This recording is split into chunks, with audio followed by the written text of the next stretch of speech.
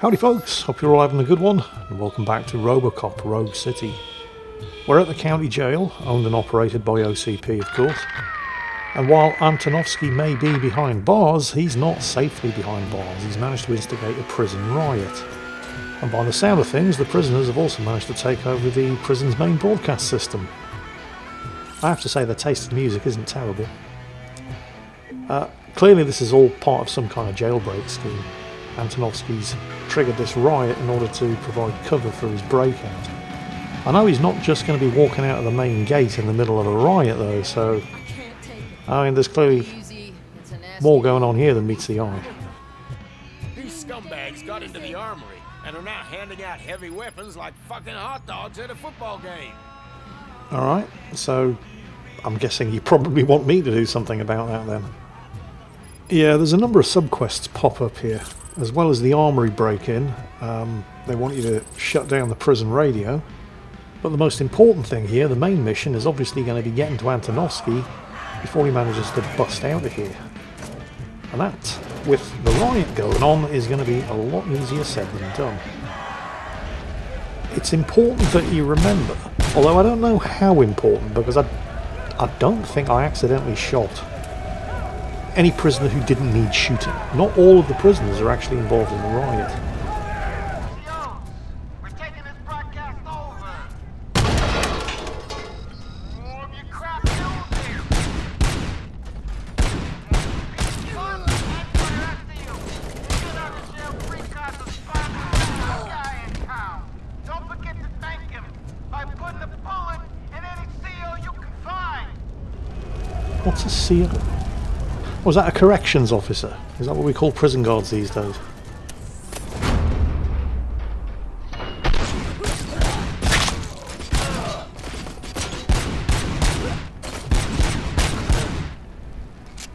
Yeah, that makes sense.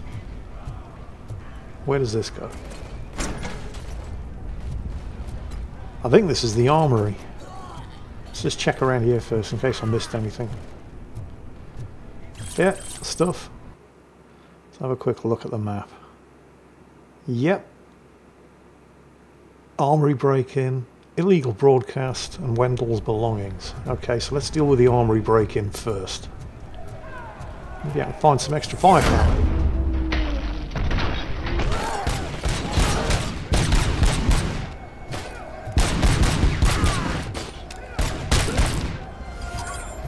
Objective complete. Well, that was fairly straightforward. There's a lot of these Steyr-Augs lying around, but they're not particularly useful. I mean, they're all right, but when you aim with them, you're forced to use the optics, and you really don't want to be doing that at close quarters indoors. Completely eliminates your entire field of vision. So, I mean, there's a couple of shotguns as well, but hoping for a firepower upgrade, maybe a heavy machine. Well, why would a prison armory have a heavy machine gun? I mean, I know it's America, but come on. Okay, so armory break-in dealt with. Now we've got to sort out Wendell's confession, which I think means locating his cell, and also the prison radio submission. Now remember, not all of these prisoners are rioting, so you can't just gun down every prisoner that you see. Oh, I don't know, maybe you can. I mean, you probably shouldn't. And I did take pains to not shoot at anybody who wasn't actively resisting. There were a couple of prisoners here in the cafeteria, dining hall, whatever you call it, who were on their knees, and they're clearly not resisting. I don't know what happens if you do actually, or accidentally, shoot any of them, because I've been taking great pains to not do that. I imagine it probably wouldn't be good. Although realistically, I mean, if there are no witnesses, they were shot resisting arrest. Let's try not.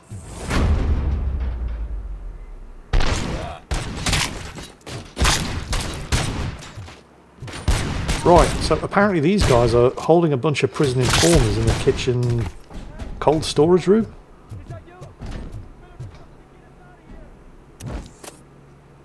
Over here.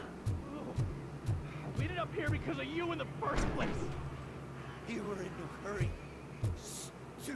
guards. Oh, you're welcome. Hey, Tin No, Man. Are you working it was the least I can do. Don't mention it. Tell your fellow guards. Yeah, these guys, there's oh, the guards finally turned up. So glad you could make it. What's the word? I mean, they call them prison informers. Trying to remember. From Shawshank Redemption. Trustees, that's it. Yeah. Actually, no, that's not the same thing. A trustee is a prisoner who, well, they're basically a model prisoner. And in return for their good behaviour, they get given easy jobs, put in positions of, whoa, trust and responsibility. But these guys are prison informers. These are basically guys who rat out their fellow prisoners. So, probably not the most popular. The kind of prisoner who gets voted most likely to get shanked in the event of a prison riot, which is probably what was lying in wait for those guys if I hadn't busted them out of the freezer. Not that they seem particularly grateful about it. This shotgun, by the way, it's very good in this mission because the prisoners are unarmoured.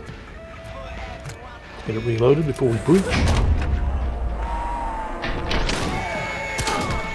And shut down that radio. That's not radio really, is it? The main broadcast system. The shotgun, of course, is a Spaz 12. Technically a semi-automatic shotgun. Not as popular in reality as it is in the movies. This is another one of those 80s action movie staples, which of course is why it's here in the game. Not a bad shotgun, very good shotgun in fact, just expensive. But it looks badass, so you're constantly seeing them in 80s action movies. Speaking of 80s action movies, I've noticed in the comments of these videos there've been a number of people that have been saying that they'd never actually seen the original Robocop movie. And as a result of these videos, they've gone and watched the movie and thoroughly enjoyed it. And, well, you're welcome. I'm really happy that, well, one, you're enjoying these videos, and two, it's inspired you to go and enjoy a bit of cinema history. Honestly, if you're watching this video and you have not actually seen the original Robocop movie, you owe it to yourself. And Robocop 2, which, it wasn't bad. But you can skip Robocop 3. Yeah. Let me just give you a couple of little tidbits of movie trivia about the third movie in the series. Peter Weller refused to come back to play the role of Robocop once he read the script. And, oh, there's another one. And the guy that they hired to play Robocop in the third movie, now I'm not saying he was a bad actor, he wasn't a bad actor, but the only reason he got the part was because he fit into the suit.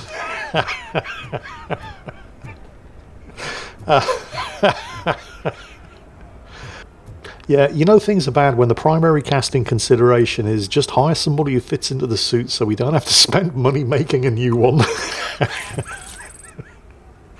And Nancy Allen, the actress who played Officer Lewis, Robocop's partner, she insisted that she be killed off early in the movie so she didn't have to put up with any more of Robocop 3. Yeah, it's never a good sign when the reaction that you get from most of the original cast is nope. Robocop, I owe you. We have to stop these creeps from taking over the prison. You bet we do. Wendell has to be behind this. I need to find him. I knew he was up to something. His cell is in Block B. And Robocop, give him my regards. I will give him much more than that. Call me on the radio if you need me. The primary reason that Robocop 3 was made was not because they had an interesting story that they wanted to tell. It was to sell action figures. Seriously, I'm not even being sarcastic about that. By the time Robocop 3 was made, Warden, do you have anything to say about this counterfeit money lying around in your office? Anyway, well, oh yeah, Robocop 3. By the time Robocop 3 was made, most of the audience for Robocop 3, or Robocop at all, were children because of the Robocop Saturday morning cartoon show, which meant they cut down drastically on all of the violence that had been a staple part of both Robocop and Robocop 2, in order to get a film certificate that would allow children to go and watch the movie. So, Robocop the children's movie. You can imagine how good that was. Well, you don't have to imagine it. Unfortunately, you can still see it. Ironically, it was actually developed from a script written by Frank Miller.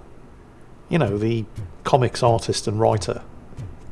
Famous for things like 300, Sin City. You can imagine how violent his original script was. Hello, you all right there? Having a nice rest? You don't have anything to do? Fine, whatever. Well, that script got butchered and what we ended up with was Robocop 3. Frank Miller was so disgusted with what Hollywood had done to his script. Whoa, it's not what I expected on my first day. First day. But yeah, Frank Miller was so disgusted with what Hollywood had done to his script that he basically left Hollywood and didn't come back for 13 years until Sin City in 2005. We need to seal off this area. If you go further, you won't be able to turn back. So, do you want to proceed? I am ready to proceed. Okay then, good luck. Miller had a few choice words to say about his experience working on the scripts for both Robocop 2 and 3. He was quoted as saying, "Don't be the writer. The director's got the power. The screenplay is a fire hydrant and there's a row of dogs around the block waiting for it." Although if you want to see what his original idea for Robocop 3 was, it was eventually published in a 8-part comic book series called Robocop The Last Stand. Yeah, the only way he could get his original vision out there was to basically do it himself. Oh, what's this? Looks like they're about to execute a bunch of guards. Okay, how do I get in? Through... Whoa! Who are these guys? Well, that's clearly not a SWAT team. They killed everybody, including the guards. Mercenaries. There's no threat. Robocop. New arrivals. I saw them. They must be the ones who released the prisoners. The riots are a smokescreen for Wendell. They're heading for his cell. I am on my way there now. I'm not an enemy! Yep, that's why you're not dead. There are a number of, I suppose you could call them side missions in this prison. Well, not really side missions exactly, maybe more random encounters. But everybody that you've arrested and sent to jail, in one way or another, is here in the jail. And there's a chance, if you check out every corner of the prison, that you'll run into them. I missed most of them on this playthrough, though. Oh, there's a... Thank you for your cooperation. There's a New Game Plus available here in Robocop as well. So if you finish the original game, you can start again from the beginning, but with all of the skill points that you've accumulated and all of the PCBs, the printed circuit boards, for the Beretta Auto Mag. Because on a single playthrough, you're never going to maximise all of your skills, but you can do it if you start again on a New Game Plus. Let's just say, because I have actually completed the game twice now, let's just say that things went significantly easier on my second playthrough. There's Wendell's cell. How do I get up there? Oh! And not just because of the various different skill points, but there's... how do I put this? There's one motherboard in particular, and it, at first glance, looks terrible, but it is easily the best motherboard in the game. And I can't remember at what point I got it, but when I do, I will be sure to show you the difference.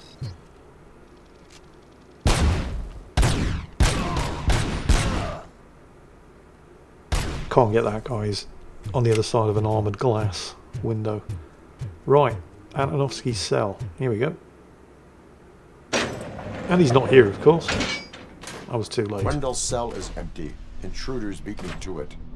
Robo, I'm just getting a signal that the hostiles were spotted moving towards the property store. Wendell included. I will meet them there. I could be wrong, but Wendell appears to be obsessing about something. Oh, where do these buggers come from? I thought I killed everybody in there. Right. So, some kind of mercenary team swooped in under cover of the riot, and they're in the process of busting him out. And my vision's obscured by this steam, and night vision doesn't appear to be helping. Oh, there they are.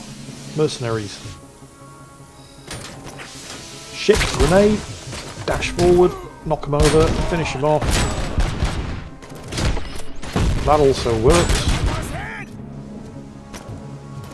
Oh, missed one. Right. Oh god, I missed more than one.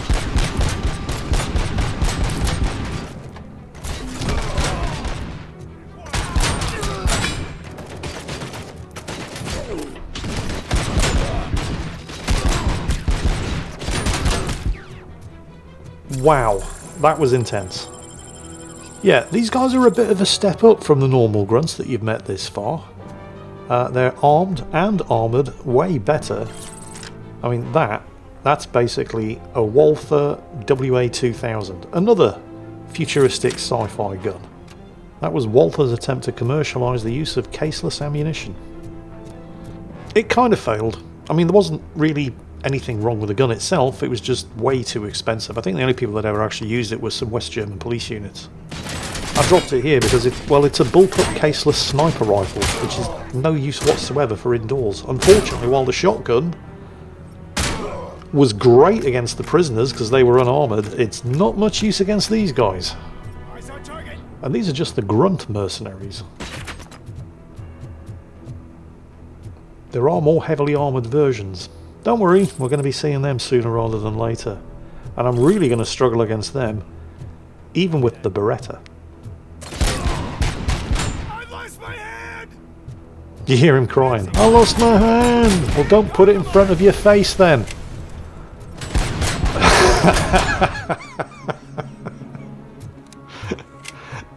Right. Whoa! Oh, he went down a lot quicker and easier than I was anticipating. Oh, here we go. Some of the, as I was talking about earlier, some of the people that you've arrested, you have a chance of running into them when you're here in the prison.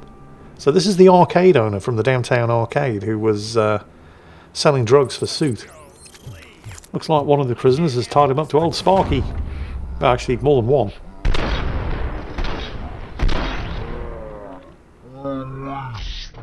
Quick, before someone throws the switch! Good, good. Not such a can-headed piece of shit after all. That's what the other inmates call you, but I don't. Not anymore, at least. Thank you.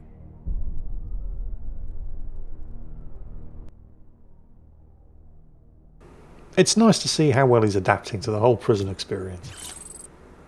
Oh, where's he gone? He's buggered off. Okay, I can use these fuse panels now to recover health. Saves on recovery charges. So, we're still chasing down Wendell, aren't we? The main mission prompt right now is saying, reach the prison depository. Why is Wendell in such a rush to reach the depository rather than just getting his ass out of... Oh, that doesn't look good. Yeah, why is he in such a rush to reach the depository? In case you're wondering, the depository is when you're admitted into prison, all of your personal belongings get deposited in the depository. So, personal belongings. He wants his lighter, doesn't he? That's why he's not in any rush to leave until he's got it. And at this stage in the game, Robocop still hasn't figured out that the lighter is what's triggering his glitches. Oh, this can't be good. Here we go. Merc leader, very heavily armoured, and increases enemy morale. Extremely heavily armoured. I need to put this guy down fast. So, dash, shields up, punch him to keep him stunned, and yeah, he actually took a fair bit of killing. And now, of course, we've got to deal with all the rest of his guys, but they're not doing as much damage now that I've taken the lead out. That doesn't mean they're not doing any damage, because they're still pretty nasty. Oh, shotgun is going to be no good here. I need to get close. Oh, a grenade. Come on. Keep an eye on my health. Use these recovery charges. Actually, you know, that once you get good and close, the shotgun isn't that bad. But you really do have to be at point blank range. can I show you what a difference it makes if you've got the right motherboard equipped dealing with these guys?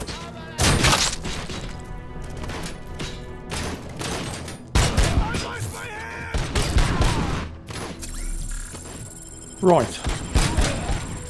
Now that I'm no longer in immediate danger of dying, that was actually really tough, but with the correct motherboard in this gun, fights like this, even against heavily armoured enemies, become almost trivial. This is more or less the same point in the game, but this time with the tier 6.2 motherboard equipped and maxed out. Now unfortunately, it's not actually available at this point, so this is from my New Game Plus playthrough.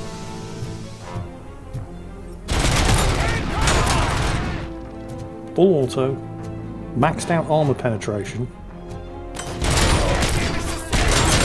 infinite reload.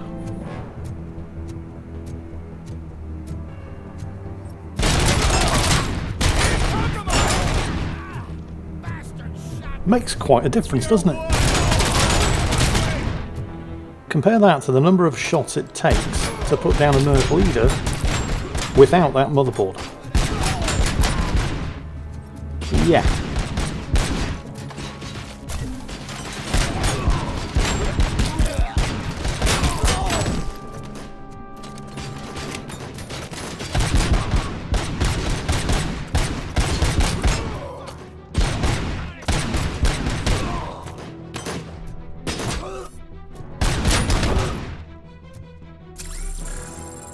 Having the right motherboard equipped makes quite a difference, I'm sure you'll agree.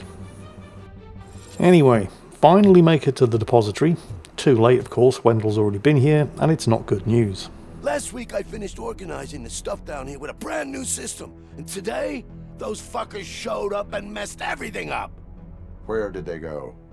To the parking lot. You have to bust them. I'll be cleaning this shit up until retirement. Obviously, Wendell got here ahead of me, and he's got his lighter back. Which is the only possible reason he would have wasted time coming here in order to recover it, rather than just getting the hell out of Dodge with his mercenaries. And the fact that he did stop here before making a clean break for it still hasn't occurred to Robocop that there's maybe something important about that lighter. I mean, I'm not saying I figured out its significance the first time he used it, but I was certainly suspicious, and the second time he used it, my suspicions were confirmed.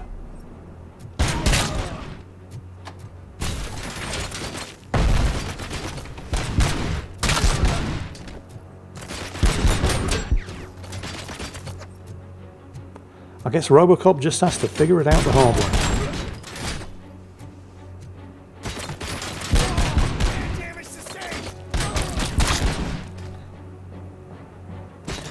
I mean, this version of the Beretta that I'm using without the tier 6.2 motherboard isn't bad. Oh, that was good. And to a degree, you can kind of deal with the more heavily armoured enemies by just shooting them in the balls. All these guys with body armour and helmets, just shoot them in the balls. Or use the tier 6.2 motherboard and just hose them all down with armour penetrating full auto. That works too. I'm not sure why the mission prompt is still saying reach the prison depository. I mean, the depository is about 100 metres back the way I came. Can I maybe shoot the fuel tank? Oh god, you know what, let's not. I was hoping I could maybe shoot the fuel tank of that truck and just kill them all with an explosion. But it was not to be... Oh, I blew something up. That worked. All of this smoke isn't helping matters, of course. Even the robos are properly locking onto them through the smoke. That's a real pain in the arse. Here they come. Still got 3 recovery charges. This is fine. None of them are dropping anything particularly useful though. I mean, I'll take extra recovery charges. Who is that? It's like there's somebody up there up there, but you see the compass at the top of the screen? There's an indicator. And I keep getting shot at when I stand in that corner, but I can't actually see anybody up there. Oh, this is Yeah. You know what? Yeah, there's somebody in there shooting at me. You know, I can fix this by just going around the corner. Because if they can't come after me, why bother? It's really annoying though. I mean, I might have found a bug. Anyway, I have more pressing concerns. People in front of me that I can actually kill. Stunned. I really must use that more often. Shields up. There's a lot of leaders here. It's melee this guy. Oh, got them in front and behind. Be careful. I could die. Where are... Oh, yeah. It's blown up the trucks. Wow, that didn't even kill him. Holy shit. Standing right next to an exploding truck and it didn't kill him. Okay. There you are, you little bastard. Gotcha. Is that all of them? No, it's not. There's still one of them hiding behind that barrier. You know, with a tier 6.2 motherboard, you can just shoot right through it. Oh, I can't wait. Okay, that was the last one. Plot time.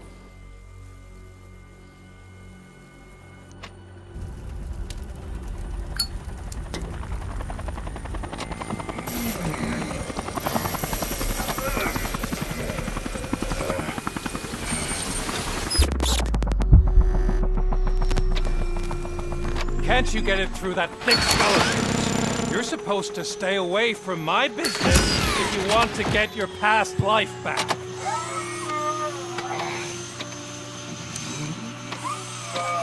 How about we save part of that life right now?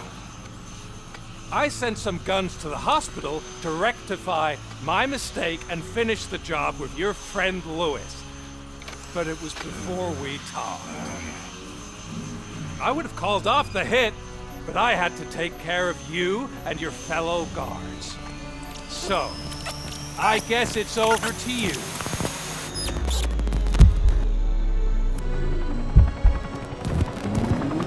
And you better hurry.